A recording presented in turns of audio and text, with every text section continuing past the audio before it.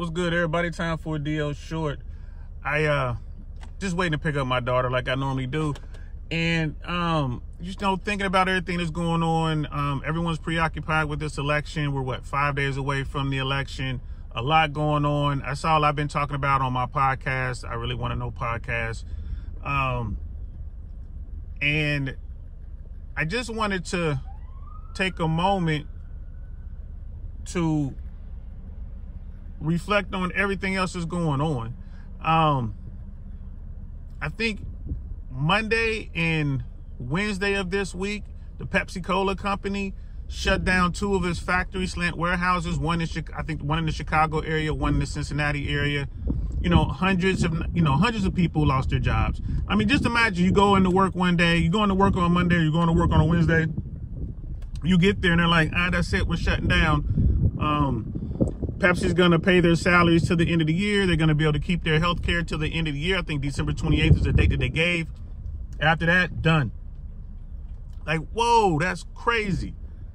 Pepsi's not the only company that's making these type cuts. These companies are tightening their belts. So this is going on. You look at what's going on in Ukraine. There are reports that 10,000 North Korean troops are being sent into Russia to, I guess, participate in this, war against the Ukrainians. That's massive. Like, people like that right there, that's massive.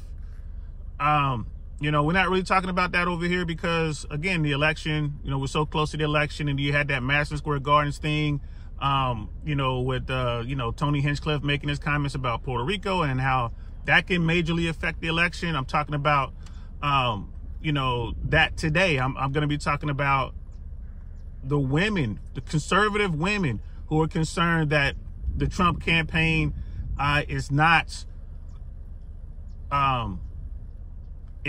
really concerned with the female vote. They're just too much on this, bro talk or whatever. I'm going to be talking about that today, 5 o'clock Eastern time. That came from Megyn Kelly. Enough of the bro talk. That's what she was saying. Nikki Haley is out there.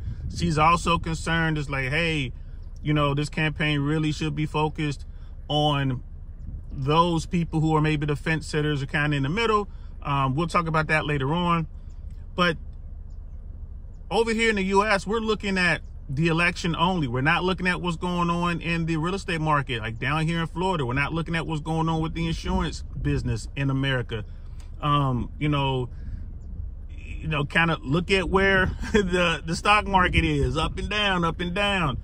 There's a lot going on.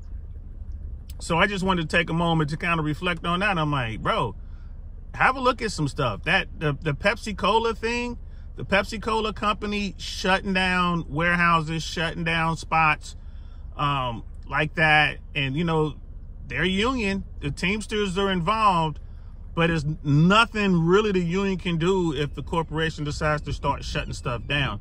And then, of course, you look at what's going on in the Middle East, Iran, Israel, all that stuff.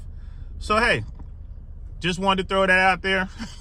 It's crazy, and it's only getting crazier, right? So that's all I got for now. Hopefully you guys can stop by 5 p.m. Eastern Standard Time. We'll be talking on I Really Want to Know podcast about what's going on with MAGA and the female vote and how that could affect the outcome of this election in 5 days.